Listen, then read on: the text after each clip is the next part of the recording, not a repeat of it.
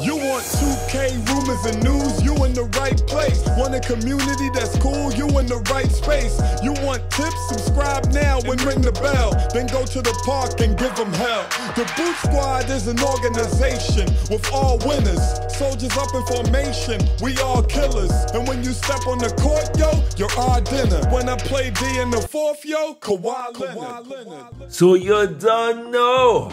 Your boy Brutal's him on the scene, wicked and mean, with a next video for y'all, man. So we gonna get straight into the news. So don't forget to like, share, and subscribe. We're making a push for that 200K. It's on the way.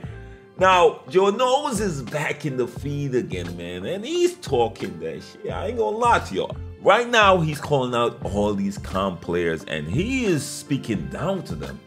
And the weird thing about Joe Knows is he's a casual, not to say he's not good. People always mistake the word casual for being not good. No, that means he never really took the game that serious outside of content creating. And he just decided now, you know what, let me dabble in some pro-am and get in these leagues and these tournaments for a little bit. With a strategy that a lot of comp, quote unquote, players been talking trash about for years. Now he took his casual strategy, which is the 5-out, and been dominating ever since. So let's check out this clip of him talking that ish, and I'm gonna give you all my thoughts. And I think Joe Knows plays chess, y'all. I'm gonna explain to y'all why he plays chess. Let's check this clip out. On you, where the f do you rank Fitty Clip? Listen, I don't do the rankings. You know what I'm saying? That ain't my job. I don't do the rankings. All I'm gonna say is the motherfucker was, after playing me in a scrim with our first ever time playing with that 5, motherfucker's talking about Joe No Stopper because he held me to fucking 24 points per game. Well, I just averaged 40 for the money in the third biggest league. Oh, well, the third biggest, but it's okay because I won the first 2 biggest. But this is the third biggest, and I played you and I averaged 40. So never, ever say Joe No Stopper again, okay? All the motherfuckers that say that shit, you cannot guard me one-on-one. Send help because you need it, okay? That's not just for him, it's for every other lock. Send help. No ego, no bullshit. Y'all know that's the truth. Team defense is the only way to box that shit. So stop talking about, oh, Joe No Stopper. The motherfucker, they let him die in this series and we averaged 40. They almost had it. They almost had it because Greenlight was smacking 3 after 3, but as soon as Bauer reeled that shit, the pause. He can't be disrespecting y'all like this, lockdown. Y'all comp blocks got Joe talking like this? Now this is where I believe he's playing chess. I think Joe Knows is always a few steps ahead. What he's doing here, he's challenging the lockdowns because he knows the way you do not beat a 5-out is to let the lockdown die. That's when a 5-out is the most effective. The way you beat 5-out is to be very quick on your pinches and rotations to even stop, especially if you're playing against a rim running 5-out player. I would know because that's how I've been playing for the past how many years and been highly criticized for playing that style because I think it's the most simplest way to, you know, pick out the weak link to the team. I mean the weak link defensively. I think it's the simplest way of 5-out, to be honest with y'all. So I'm always like, yo, I need some shooters and I'll play with my rim runner who could shoot if they step back. And that's how I've been playing for years. It's been a strategy that people been bashing for years, but to me, it's just been the simplest and easiest and best way to play. I'm sorry, y'all. I'm sorry, okay? Now, I might not have it down like him because he's always running with some killers as well. They can play great lockdown defense and light you up if you just look in his direction. But the best way to beat the 5-out is team defense. Pinching, rotating, you gotta be on point. You cannot slip, especially if you play with a high IQ guard. So I think he's planting here in these lockdowns. These lockdowns gonna take that. They're gonna take it to the, like, nah, bro, he talking about us. No, I'm gonna create me a Joe No Stopper. I won't create me one.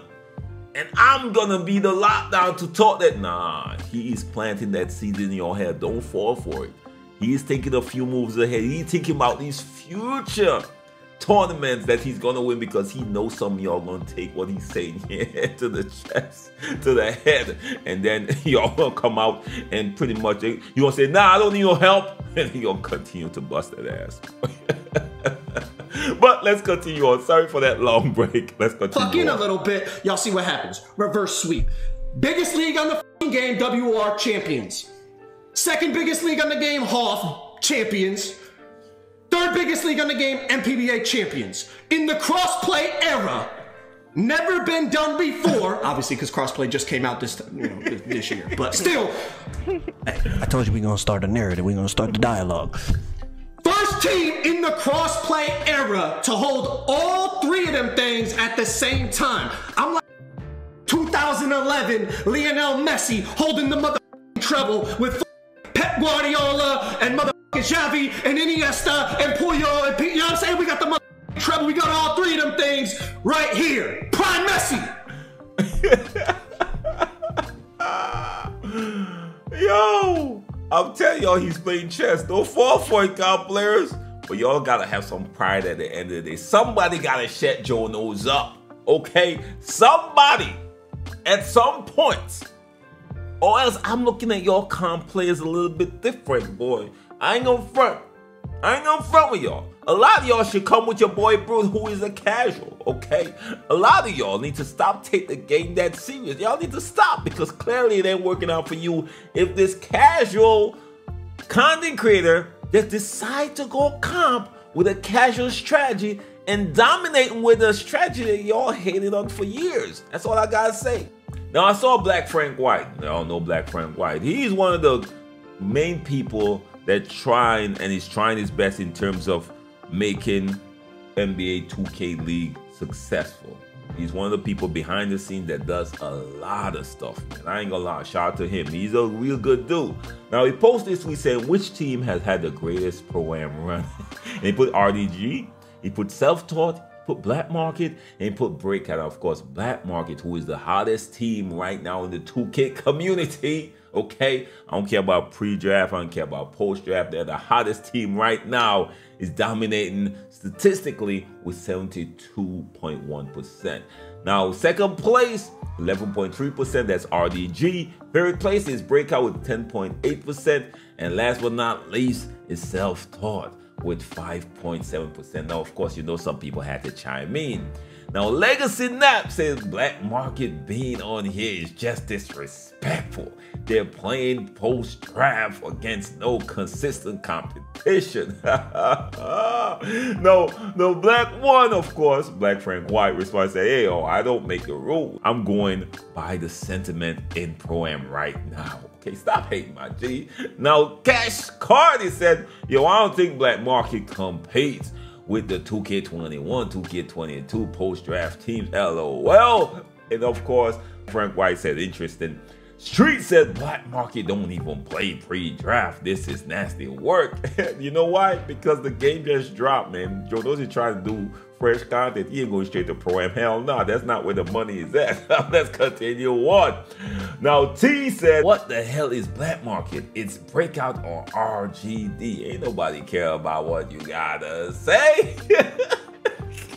Now, TM Curry is back. He said Black Market is good, but the fact that they are winning this poll shows who plays when it matters. And Joe Nose responded to this tweet right here.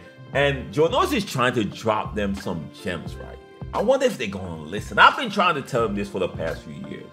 Trust me, when I spoke about Pro-Am, I'm talking about the way they're always a little uppity and look down on everybody. The way they're not really marketing themselves in a positive way. And Joe Nose tweeted this out. He said this. He said, if you want to talk about what matters, getting people to want to watch is what matters. That translates to everyone involved eating and potentially turning a small percentage of the 2K community into a much larger percentage, which ultimately helps everyone. You comp players have failed to see the bigger picture for years and years. And it looks like you are continuing to fail to see it. Just my opinion. I wonder if they're gonna look at this as a positive, in a positive light, because a lot of people tend to be offended when somebody's trying to give them some gems. They've been doing that to your boy for years, because I've always watched the comp scene, and I've seen a huge issue with the comp scene. One of the biggest issues was everybody playing the same exact way because they see a certain team being successful with it, which has been the pick and roll 300 way, has been working for years. And now Joe Knows coming on the scene with a strategy that they said will never work. I've heard it. They said the 5-out will never work against comp players, and it's working. But the thing is, someone just wasn't brave enough on the comp scene to step outside of the norm to see if it will actually work. Guess what else might work? Who knows? You might see somebody coming out with something completely different that no one else haven't tried. But the weird thing about this 5-out is been in the 2K community forever. But I've heard it year after year, but that ain't gonna work, bro, against comp players. We gonna double that, we gonna switch that, yeah. But if you get a good passer with high IQ and somebody who knows how to rim run, it's gonna be a problem. Trust me. Joe Knows is not doing anything here that's really unique. But the thing is, the way it's exposing these comp players, it's so funny to me. I love it. Keep doing your thing, Joe Knows. Keep doing your thing. It's entertaining for me. Let me know your thoughts. And they gotta work on how they look down on other people, bro. You can't want your viewers, or you can't want to attract viewers if you look at everybody and calling everybody Timmy with 2 thumbs trash. These casual trash. These are the casuals that you want to support you. People keep asking, bro, why you keep labeling yourself casual? No, I am a casual. Do not call me a sweat. Do not call me comp. I do not want no part of it. I'm good. I'm going to stay a casual and continue to play with my subs because these are my supporters. These are the people who view my content. These are the people who views my videos. So how can I disrespect or separate myself from the people that mess with me? It doesn't make any sense, does it?